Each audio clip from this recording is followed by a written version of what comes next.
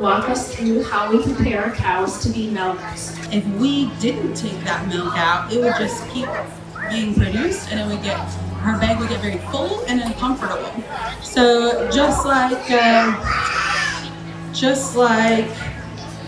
how we do certain things, we have to keep setting her up to be able to do them. And so we need to take that milk out so that we can enjoy it. So that's what she does. So we like our cows to be really comfortable, because a comfortable cow is a happy cow, and happy cows are more productive.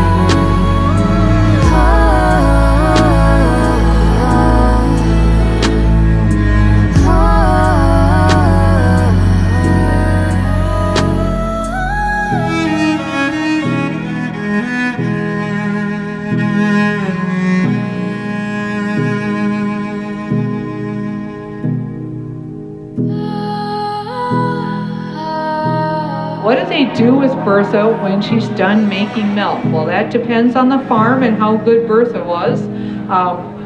For most cows, what's going to happen is that they're going to become hamburger. Okay, so they will be used for meat after they're done, and then they will also be used. They will be used for other things as well.